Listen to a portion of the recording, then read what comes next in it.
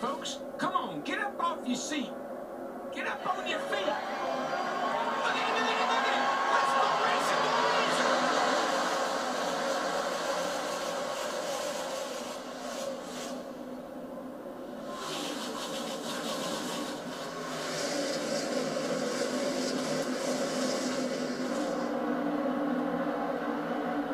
3 and 4 wide mid-pack. Who is going to lead this first lap?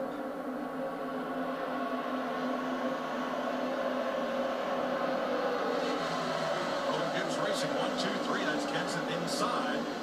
The 11 of Hamlin. And Busch way up top. Coach Gibbs is just how I drew it up. Right with Martin Truex Jr. in a 56 car, another Toyota in fourth. A Toyota has never won a Sprint Cup Series race here at Arnold Speedway. And all the way down on the apron were the 2 of Keselowski and the 16 of Biffle. They have gained 8 positions at the conclusion of lap 1, and they keep coming. You know, I talked about pace in the opening, and one of the things that NASCAR and I think the teams are starting to really look at is the gear ratio that we're pulling in these cars. They may need to make an adjustment in the future because of such higher speeds and higher RPM. You saw the speeds right there going off into turn 3, over 200 miles per hour on teammates Denny Hamlin and Kyle Busch. They are second and third, Logano fourth, and here comes Busch to the inside and his number 18.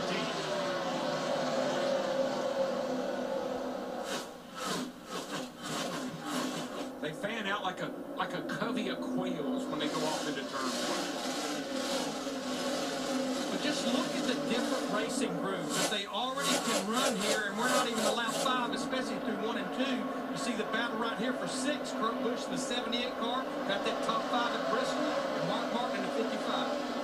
Montoya joins them, looking for the bottom, but Martin had it covered. Hendrick teammates, 3 of them under a blanket. Earnhardt, Johnson, Kane.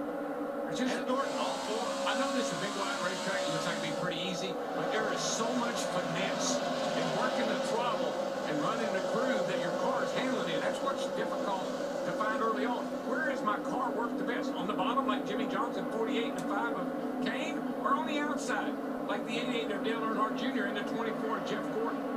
And that could change as you get into a run. Oh, sure, the track will get a little rubber on it, and the groove will move around, and you got to be willing to search around, hunt around, find where your car works best. Hamlin's going to the top.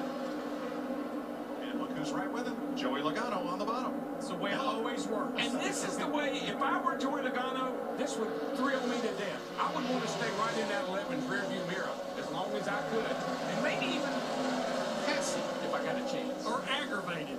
Definitely aggravated. 24, Jeff Gordon on the bottom with Carl Edwards, and they pick up Paul Menard, and Menard almost had contact there with the 51 of Allmendinger. But you see Marcus Ambrose in that 9 car right in front of Paul Menard and A.J. Allmendinger, the run he got on the high side of 1 and 2, and he just rockets down the back straightaway.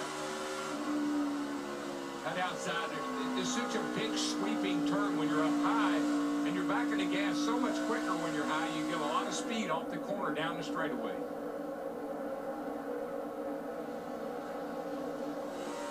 Ambrose got a little loose, and here comes the digger on the bottom.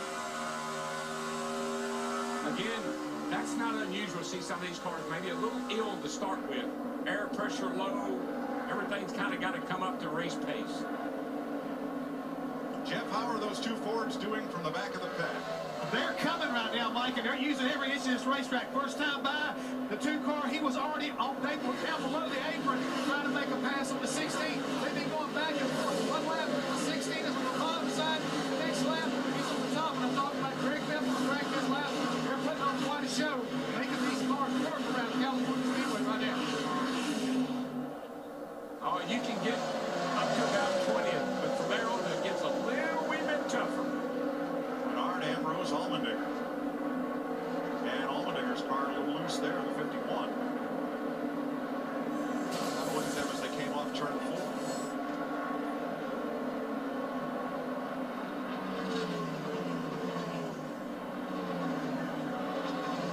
You see right away, A.J. Allmendinger, the 51, dives back in behind.